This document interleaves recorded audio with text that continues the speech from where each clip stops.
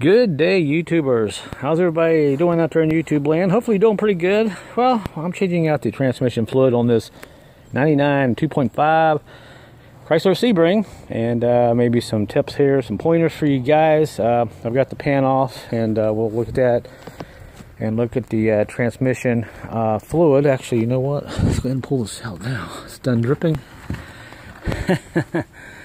Not too good. It almost looks like, oh, it's pretty dark. This is the original fluid that came in the vehicle. Has 130,000 miles on it.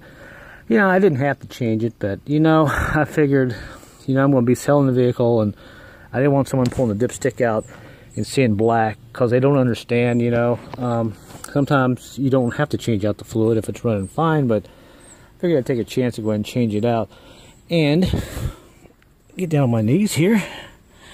And here is a look at the bottom of the transmission. This is a 4-speed with overdrive.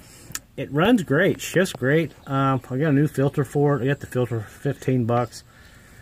These bolts came out pretty easy. They're all 10mm bolts. When you put them back in, you gotta watch not over torque them. You gotta start every bolt with your fingers, because these, from what I've learned over the years, they're easy to cross thread if you get in a hurry. And if you have one that's cross-threaded, the way this transmission sits in here with a pan, all the fluid will go back, and if you have a bolt that's cross-threaded, not torqued down quite tight enough, it will start to leak eventually. So it's really imperative that you get all these bolts torqued down there.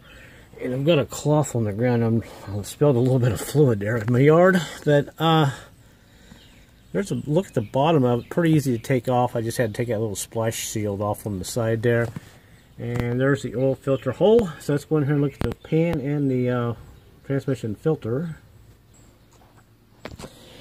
Alright, here is the old filter. Just for giggles, I tried to clean it out a little bit. I wanted to see how much debris and stuff was still in here.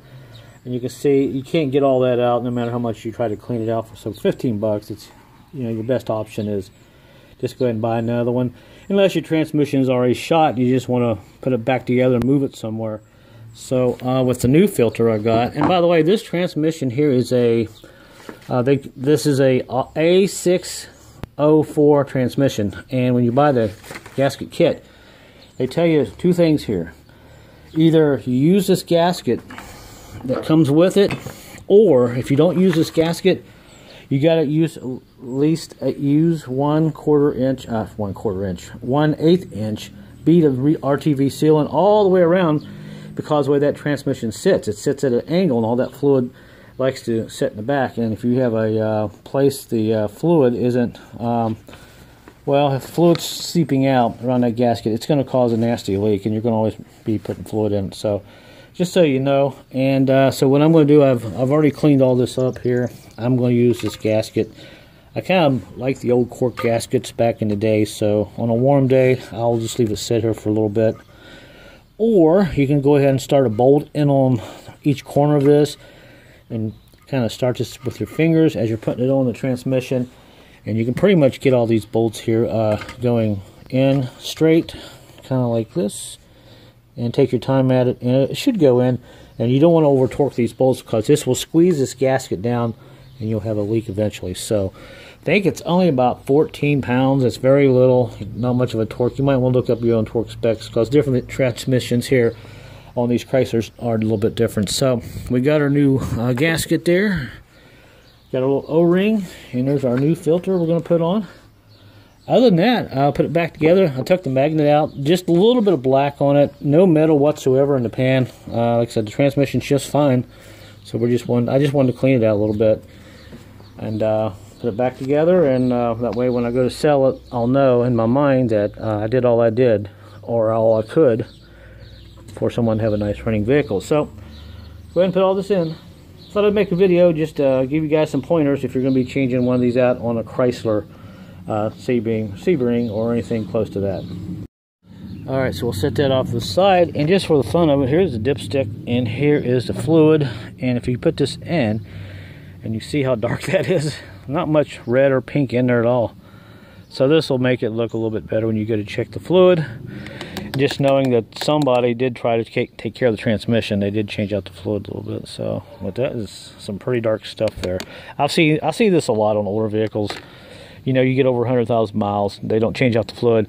It's typical. You know, the clutch packs and seals inside start to degrade over time, and that's what this black is. A lot of times it's just very fine particle material. But you don't want to see any metal in your oil, that's for sure. So she's just a little dark. All right, so let's go ahead and get this on. All right, so we got our little O-ring here, and make sure you take the old O-ring out if it's still up in there. Sometimes you gotta wipe this out just a little bit. I saw some dirt there. Alright, so there we go. And don't worry folks, it'll never stop dripping. It's just one of these transmissions that will continue dripping, and we got that O-ring on there. Get on there a little bit better than that. Alright, we'll put that up in here. And there's a couple of holes right here. You can see where that actually kind of goes in. You'll know when it goes in right. And there's that. And there's that.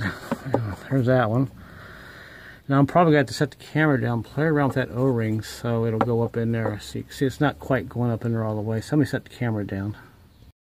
Alright, there we go. Now it's seated in there, and you can see if that O-ring is in there right. Just take a light, and if you see that O-ring, you know you did something wrong, but you can't see it. It's up in there now. And looks good. So go ahead and put this oil pan on. I'm going to start these bolts by hand. Do one at a time, and eventually get it on there, and that should be about it. Shouldn't be too bad of a job if you want to do this. So if you want to keep your car, you know, maintenance is always cheap. If you can do it yourself anyway. Hey, let me know where you're watching from right now. Alright, so before we put this on there, here's a quick tip. You see how I got this gasket on here, and I've got 4 bolts, 1, 2, 3, 4 in here. This gasket is pretty, you know, the holes aren't very big. It'll actually hold these bolts in there. See, I can turn it upside down, and now the gasket won't fall off. And it keeps most of the holes pretty much right where you want them. And this makes it a lot easier. And now I know some of you are saying, oh, put some silicone on there. Don't do it, because you put silicone on this gasket, you go tighten this down, it'll squish it out, and this gasket will have a tendency to move. You don't want to do that. And try to keep it as clean as you can from oil, unlike I'm doing now. But, you know, these jobs are a little messy sometimes. But other than that, now we can stick it on. And don't forget your magnet, put it in there in the bottom. That's where that one came out, because this does set at an angle like this, and all your fluid goes in the back. So alright, so enough chitter chatter, I guess. I know. Put it on, Nathan. Get it in there and shut up. Okay, I will. Let's do it. Alright, there's that one. There's that one. Like I said, the finger tight is what you want to start out.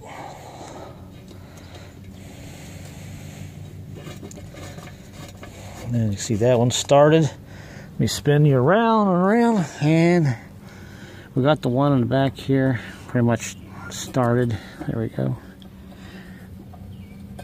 And now we'll go ahead and start the rest of them here. Put them in with your fingers, and you can see I can still move this gasket around a little bit. Start them in. So this is the part, if you take your time at it, you'll be really proud of yourself. You won't have any leaks. It'll be bone dry. Alright, so let's go ahead and finish this up.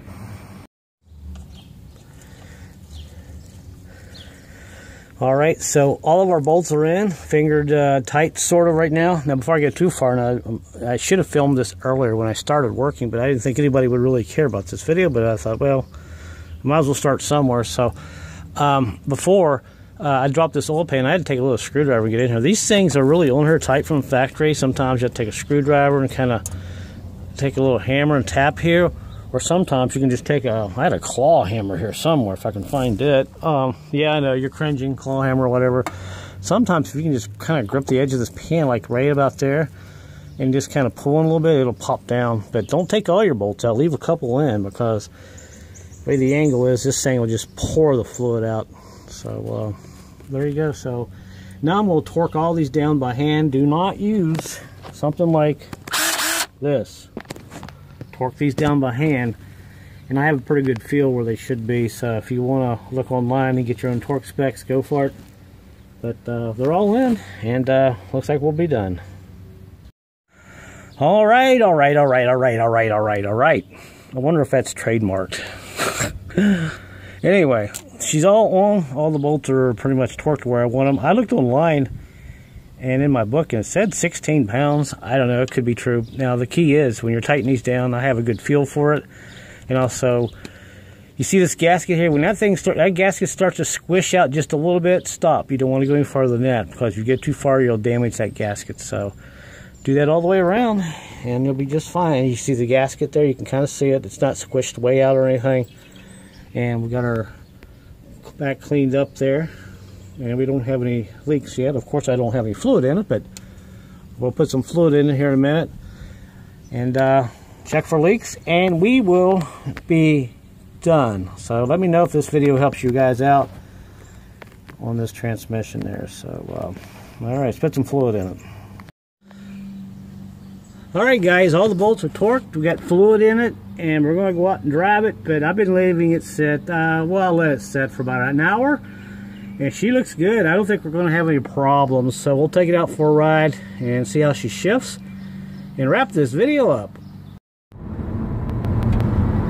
All right, guys, it's running great. No problems. So far, everything has been okay, no leaks. Yeah, I noticed it even shifts better now, probably because that filter was a little plugged up. It shifts from first, second, third, fourth. You can hardly feel it. So, I guess we did great.